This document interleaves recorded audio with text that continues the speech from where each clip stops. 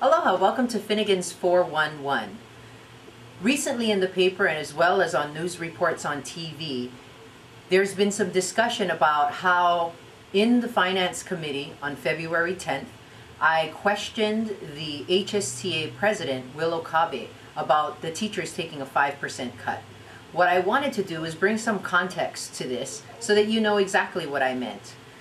During the course of the testifying, I did bring Mr. Okabe up, and he had mentioned to a couple representatives prior to me questioning him that originally the HSTA and all the other unions offered to take a 5% pay cut, that they agreed to all take a 5% pay cut. But he says that the governor rejected that offer. So now that we're in a pretty contentious situation and we are trying to find funds from all over the place, whether it be hurricane funds or rainy day funds or raising taxes or whatever we need to do to bring back furlough days, what we were asking Mr. Wil Okabe is if he would return back to his offer, or the HSTA's offer of taking a 5% cut. Therefore, we could go back to not having any furlough days.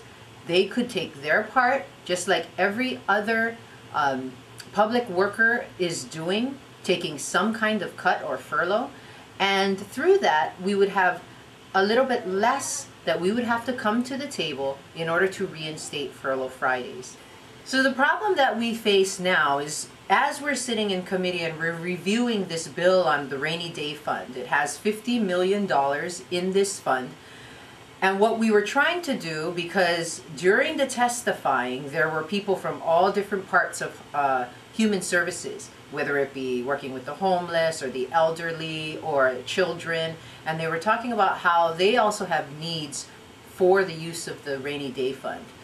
So what this was truly about was talking about how we can all come together, do make our shared sacrifices, and try to get kids back to school on Fridays.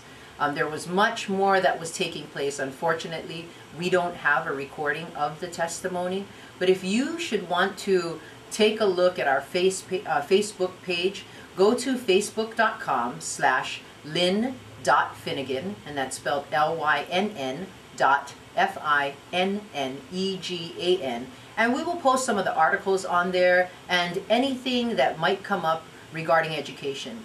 My heart is for education and for making it a better situation for students, teachers, and principals at the school level. And you will find that most of the things I share with you is all to help the schools make decisions and address the problems at the school level, instead of having us here at the legislature or the governor or the Board of Education or others involved making the decisions for the core group of the schools at the school level.